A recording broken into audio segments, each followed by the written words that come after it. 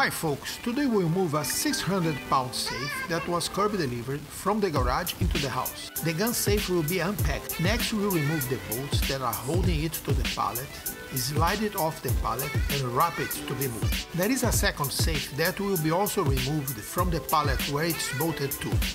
This safe will just be shifted against one of the garage walls.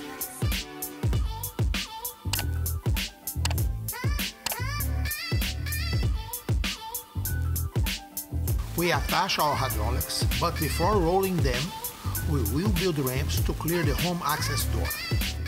We will need to extend the access entrance walkway to be able to swing the safe.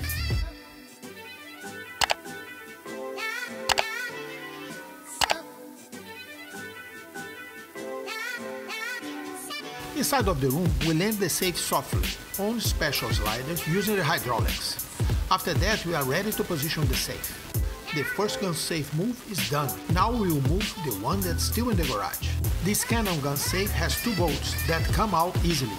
We will remove it from the pallet and place it on top of sliders to avoid damages to the flooring. Mission accomplished. Guys, thanks for watching and God bless America.